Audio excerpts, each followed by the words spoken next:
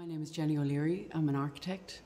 I'm very interested in the sociological aspects of architecture and humans as an integral part of their natural environment. This commission came about because CoisCéim received funding from the Arts Council and asked me to look at a vision for the future of this place. So the exhibition is titled A Reaction to Place, and that's where we started. This place emerged from the sea. It was Fairview Strand was once the strand that looked directly out onto the sea. So the houses on the opposite side of the street to where we are, we're looking out over the River Tolka Delta and the bay. So we are on land that was reclaimed with the building of Annesley Bridge, which was to connect the city to the suburbs. So once Annesley Bridge was built, the land to the west of it started to silt up and was being reclaimed slowly over time. But it wasn't until the late 19th century that that had been laid out fully. It was a difficult place to inhabit because there was a vitriol works on the south bank of the Tolka River, which was a fertilizer factory, essentially. A manure works, it's called, chemical manure works, it's called on some of the maps. And that would have obviously wafted quite a lot of smells and stenches and made it maybe less habitable or less desirable.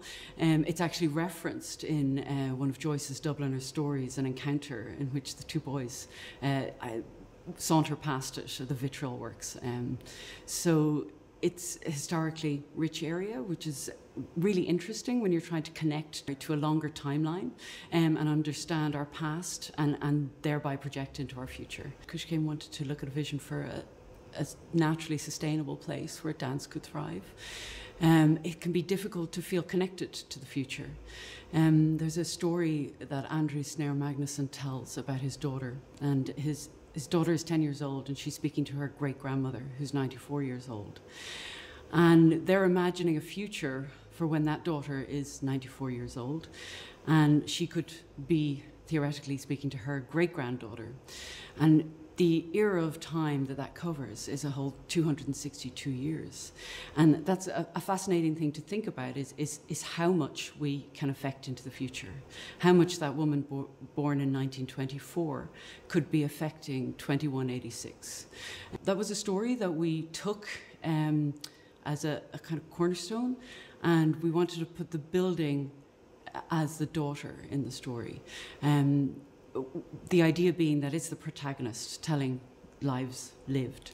And so we took three key points in that building's life. We took 1909, which is when this building was extended beyond its original 1889 incarnation to be much as you see it today.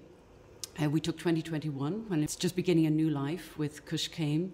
And so the third period is 2050. And so this is when we're envisioning a future in which we hope civilization has advanced such that its values have changed. And there's a quote from David Gorton I'll read, which is, "A civilization that secures material sufficiency and spiritual abundance for all, in balance with the regenerative systems of a living earth."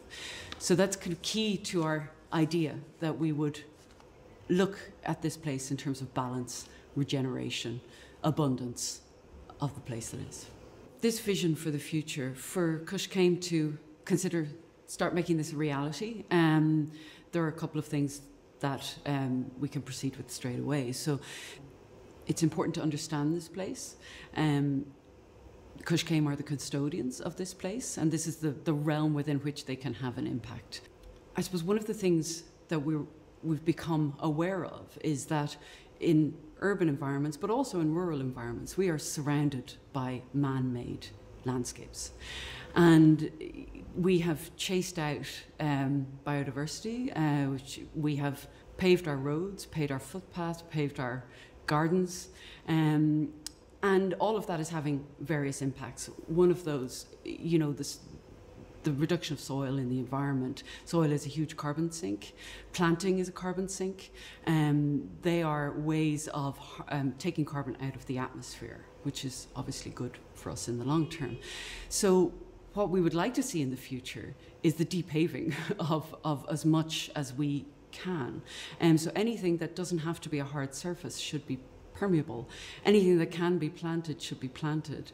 Our buildings should you know, be habitats for us, but also for other creatures and birds and, you know, the other animals that need to survive here with us.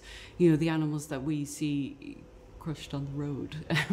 You know, that, and so if you were to look out the window, I would hope that you would see habitats for animals, nature, life, biodiversity, and that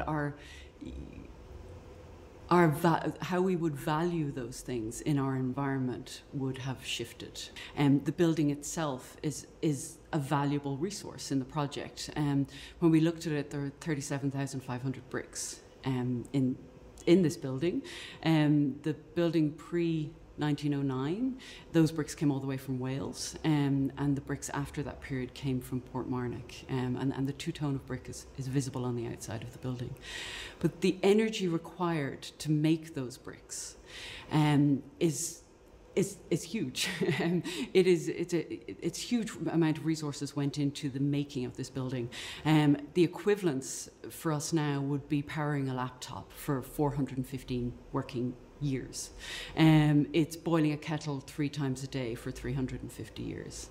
It's driving an electric car, powering an electric car to circumnavigate the Earth 10 times. And these are enormous amounts of energy that have gone into the creation of this building. And so it's about understanding the value of this building, rather than thinking of it as something disposable that we can get rid of and just rebuild back up again.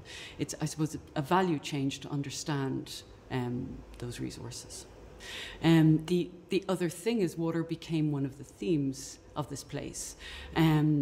There are flooding maps, flooding photographs from 1950s of the Tolka breaking its banks, and we have some amazing photographs from the National Library archive of the streets throughout Fairview are canals. We've also thought about this building in terms of the amount of water that falls on the roof, and the amount that falls on the roof would actually fill this studio. It would fill a 15-meter 4-lane swimming pool annually. That's the amount of water that falls in this place, and it's never seen. It you know, goes straight down the drains out towards sewerage works, and that's something we really wanted to look at and think about expressing. You know, there's enough water that comes off this roof for, I think, 27 people for a full year. So we're not talking about actually retaining that much water on site, but maybe retaining enough for 30 days, and cleaning it on site and cleaning it for different uses, and that would be possible. And then in terms of energy, we rely, I suppose, on the larger grid, and we rely on policy change. But it may be possible for smaller buildings it may be possible for a building of this scale to tap into renewable resources on site. And there's solar and wind, and there are possibilities for that. So this place is a place of enormous energy. There's dance happening here, you know, and that energy dissipates without being harnessed.